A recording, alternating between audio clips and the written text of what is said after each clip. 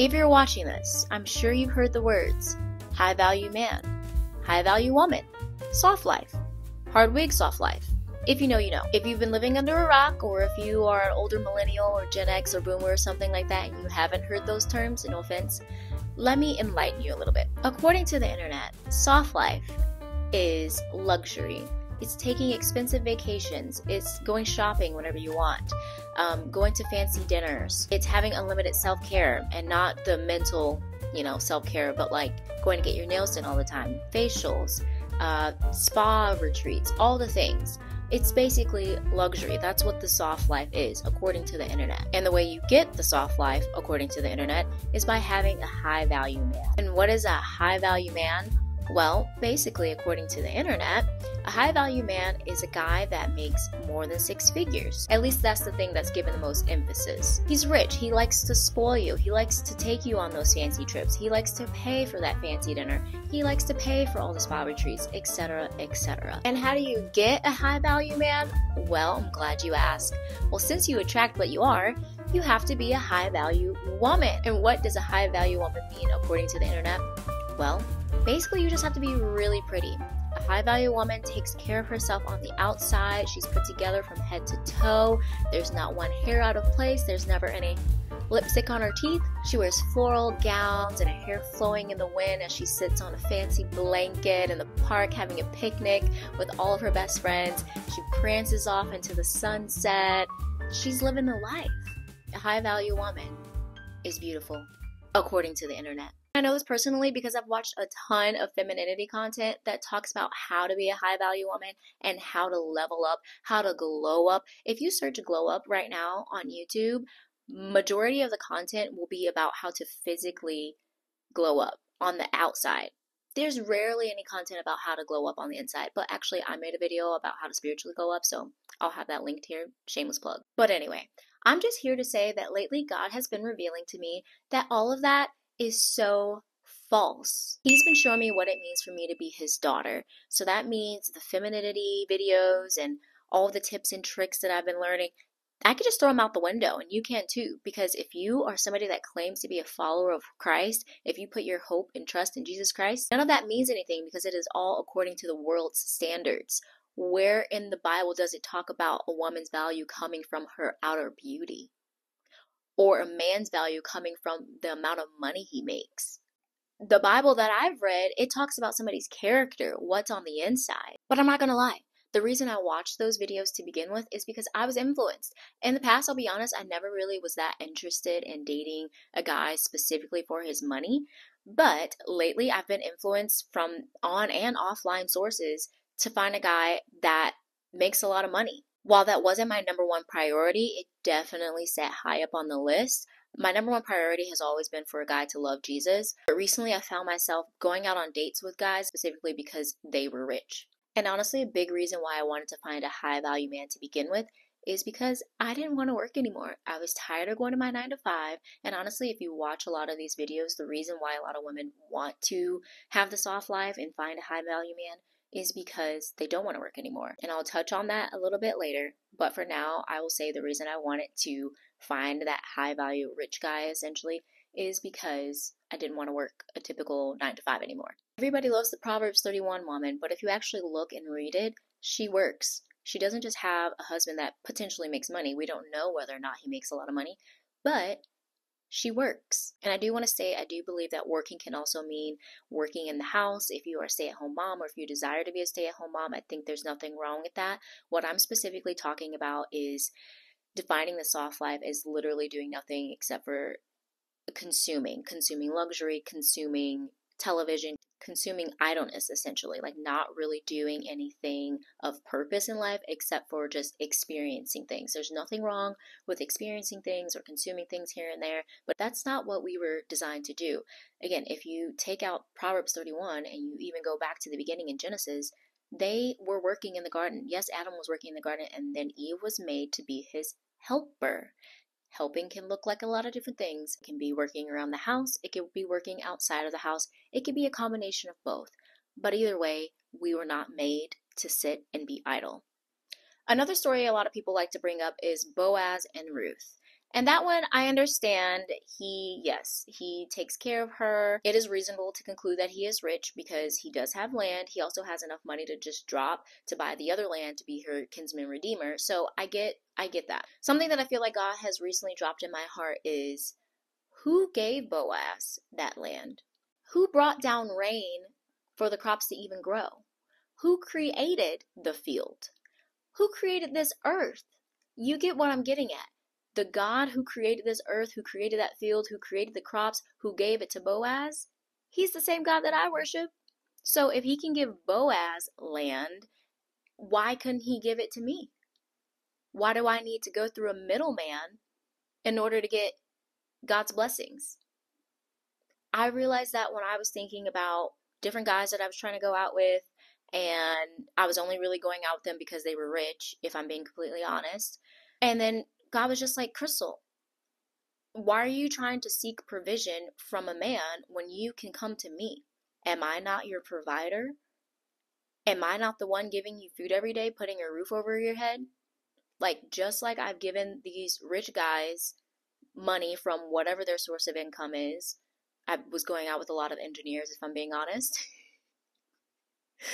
And he's like, if I'm giving them income, why can't I provide you with income? Why do you have such limited faith in me to not think that I'd be able to provide for you just like I provide for them? And I was just like, whoa, okay, mind blown. You got me there. So I don't need the middleman. I've got the man. Oh, wow. I've got God. I've got Jesus. So I don't need a middleman. And this is not to say that I don't want to get married or I don't need a man. That's not what I'm saying. Stick with me for the rest of the video. I will conclude it perfectly. What I'm saying is I don't need to look to a man or a spouse to be able to pay my bills, to be able to take me on a vacation, to be able to do the things that cost money in this world, which is basically everything nowadays. But yeah, I don't need a guy to provide for me because God does that. I recently posted a vlog talking about how I quit my 9-to-5 job so that I could become a background singer for a Christian artist. And while this singing gig has been great, I did talk about it a little bit at the end of that vlog, but it is gig work. So I'm only paid if I do a show, and that's if they ask me back, etc. So I have to trust God that he's going to bring me opportunities to be able to do singing work, or that he's going to bring me opportunities to do copywriting. I do freelance copywriting also. So like I have to trust God with that.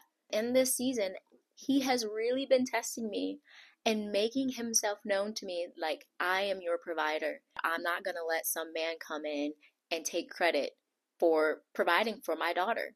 Which, if he were to bring a spouse right now to pay all my bills and do whatever, that still would be credit to him being God. But my past self, I didn't have that knowledge to think that way previously.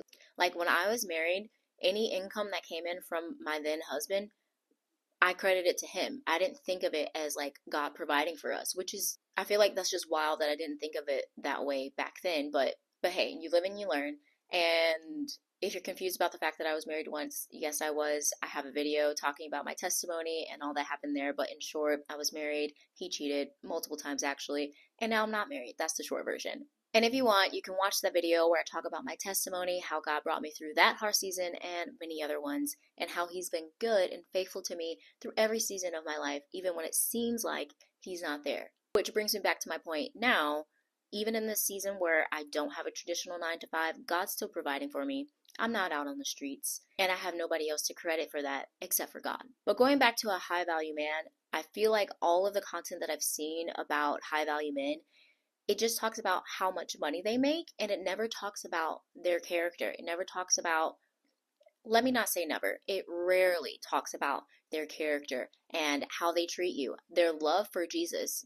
Also, a lot of this content isn't necessarily made by Christians, so I can't really fault them for that. But I'm a Christian. I believe in Jesus. I follow him. And so the number one thing I want my future husband to have is a relationship with God. And not just like, oh, I believe in God type of thing. Like, no, I want you to be following Christ with all your heart, mind, soul, and strength. Like, I want you to love God more than you love me. If you don't love God more than you love me, what are you doing? Don't waste my time. Because out of your overflow of love for God, it will spill over to how you treat your wife and your kids and the people around you. So I need to see the fruits of the Spirit in you.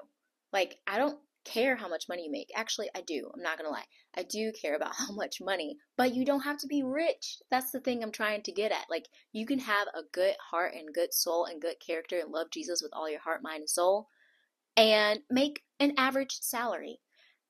Average, that's subjective, like six figures could be average for somebody, and 50K could be average for someone.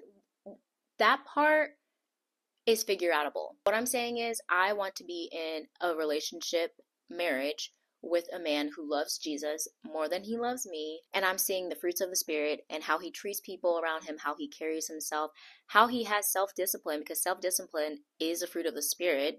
And usually, if you got pretty good self-discipline, you might be making a decent amount of money. You're not going to be on the streets, ideally. I mean, everybody has a story. You end up in different situations for different reasons, but typically, if you have good self-discipline, you're probably not going to end up on the streets. But anyway, I say all that to say, I feel like there have not been a lot of videos or content talking about a high value man being because of his relationship with Christ and his character and the inner parts of him. Secondly, or I don't know, thirdly, whatever number I'm on, I don't even think I'm counting. But either way, the next thing is high value women.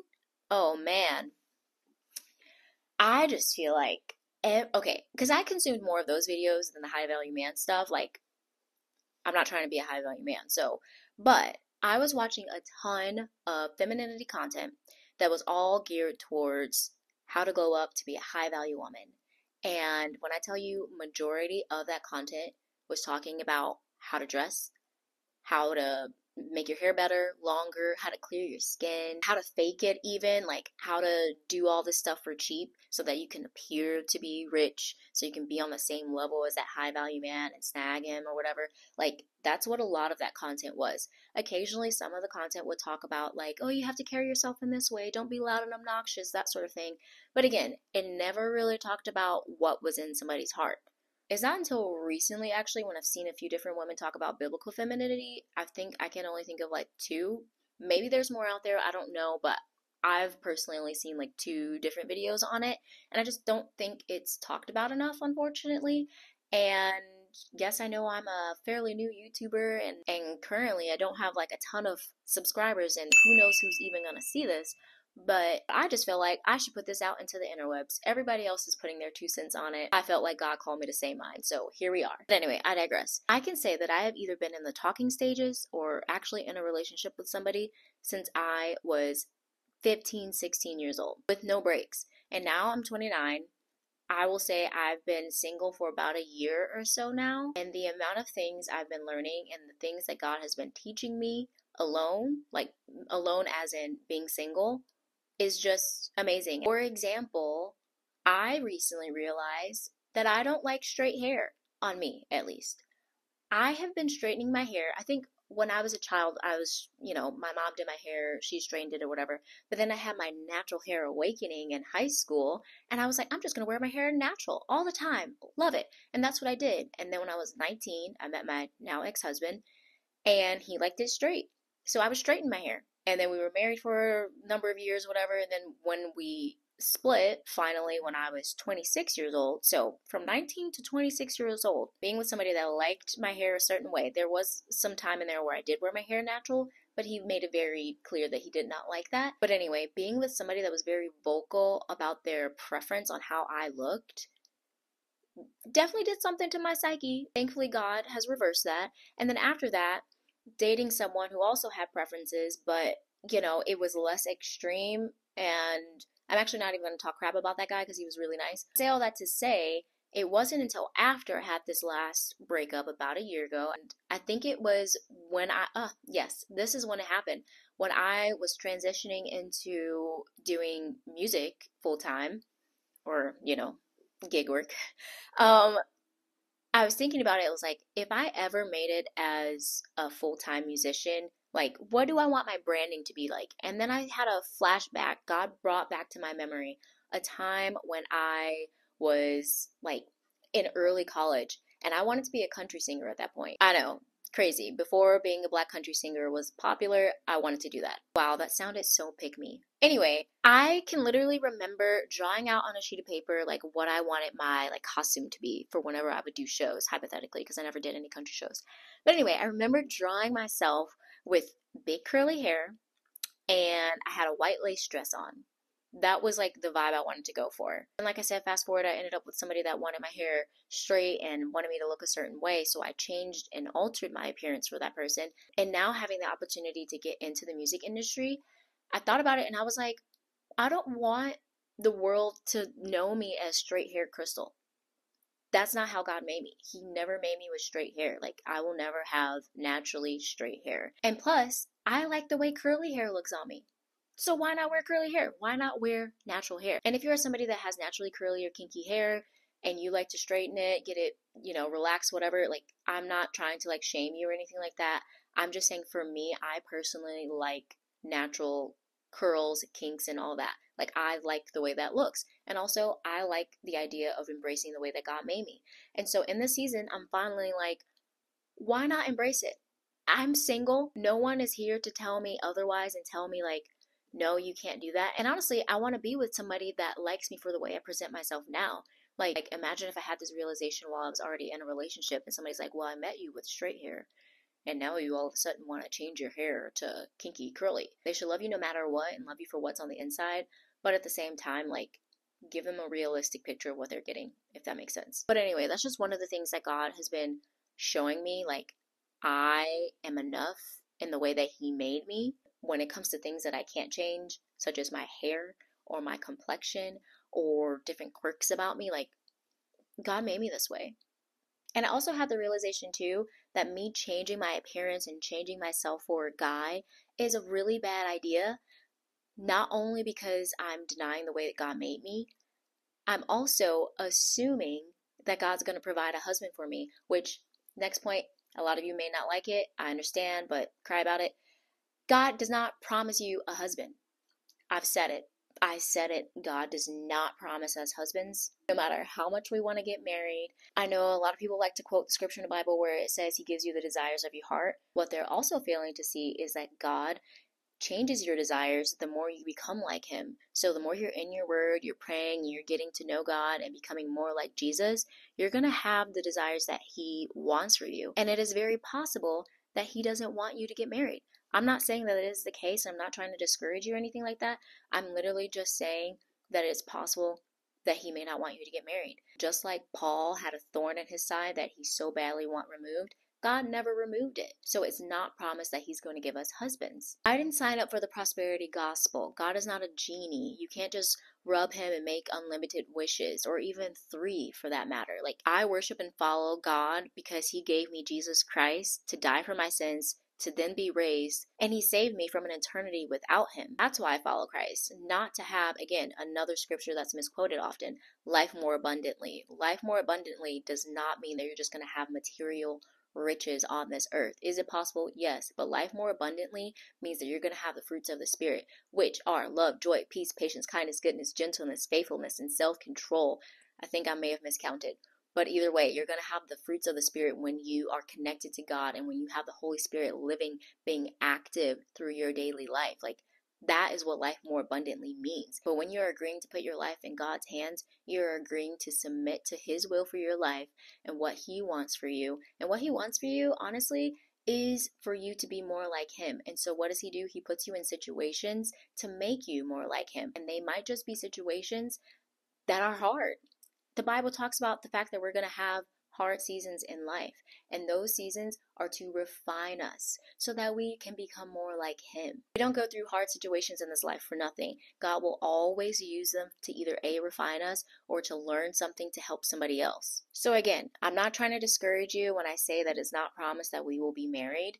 I'm just trying to warn you against putting your hope in a man, aka a future spouse, because your hope, it can't be sustained in a spouse. Marriage is hard, and that's because you have 2 imperfect people coming together trying to be one. And on top of that, even if marriage were perfect, nothing And I mean, nothing can satisfy you the way Jesus Christ can. Nothing can satisfy that void that you feel, which, let's be honest, that's the thing that you're trying to fill by putting a spouse or putting all the luxury soft life things in.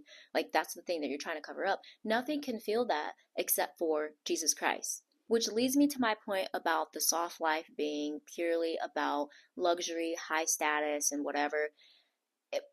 It's all worldly.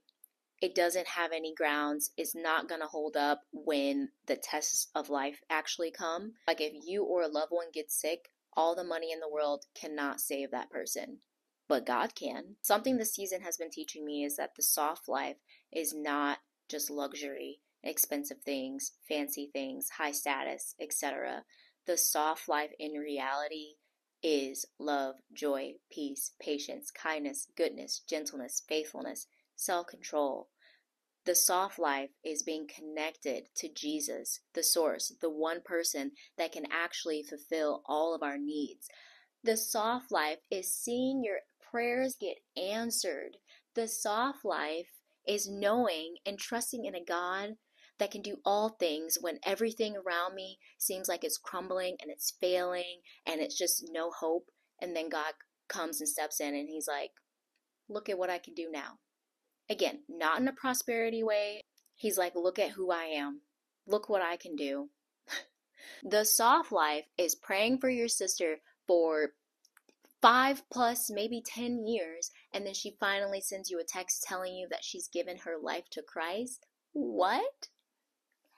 That's the soft life. And I am not going to cry. Shoot, I'm already crying. The soft life is knowing that God is with you, even when life is hard, when your husband has cheated on you, and everything seems like it's gone to crap, and still knowing God is with me. I feel your peace and having joy in the midst of terrible times. That's the soft life. And so I just want to ask you, is Christ enough? Because he's enough for me. If he never brings you a husband, is he enough? If he doesn't bring you a husband that makes more than 6 figures, is he enough? If the worst thing imaginable happens, is he enough? If you never get that soft life that the internet talks about, is he enough? Because he's enough for me. I'll take Jesus over anything any day. God is just so good. Okay, I'm gonna go cry now. I've actually gotta go, but thanks for watching this video. It's been great. It's been good. And I mean, I say all of this with love also and no condemnation and no judgment. Like, if you are in that season right now where you are seriously wanting these things and you might be like, well, do I want this more than God? If you're struggling with that, it's okay. We've all been there. Like I said, like, I recently just realized that I was putting all my hope and trust into men, and that's not what I'm supposed to be doing. And so it's not the end of the world. God's still here for you. He still loves you. There's hope. Like, just turn to Jesus. Give him your sorrows. If you are struggling financially, tell God you need him to provide for you. If you're tired of your 9-to-5 job and you want to quit, tell God to provide you either with patience with your current job or with a job that you can actually enjoy. Whatever the thing is that's bothering you right now in life, like, just give it to God. His burden is easy and light. Just give it to God.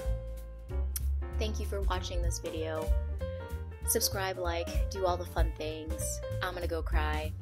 Have a great day. See you in the next one. Bye-bye.